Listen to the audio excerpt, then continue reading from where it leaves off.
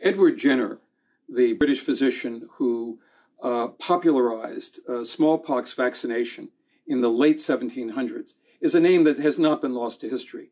But less well known is Dr. Benjamin Waterhouse, who could well be called the American Jenner for bringing vaccination to the United States. Now, it had been done by George Washington to inoculate the troops against smallpox in the mid-1770s.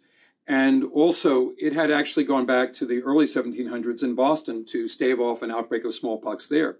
But by 1796, Brenner's work was proven without doubt that this was a remarkable way to prevent the onset of smallpox.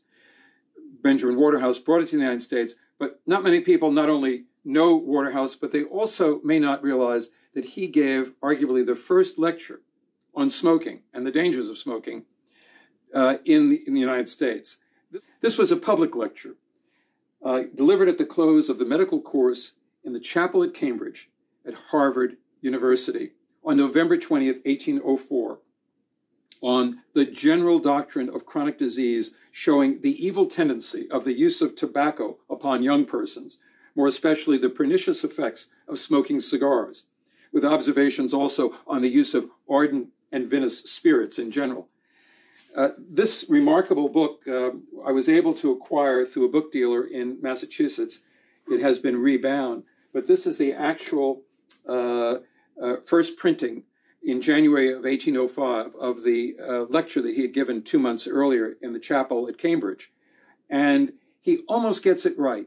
He talks about taking all your cigars and burning them on the quad.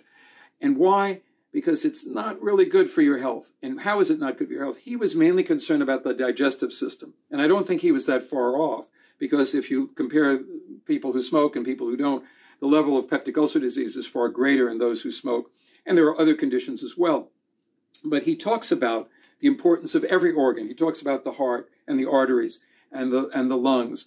And he connects them, though, to the digestive system more than the other systems. But I think that we have Benjamin Waterhouse to thank for wanting medical students to hear about the dangers of smoking, perhaps for the first time in a course of any medical school in the United States.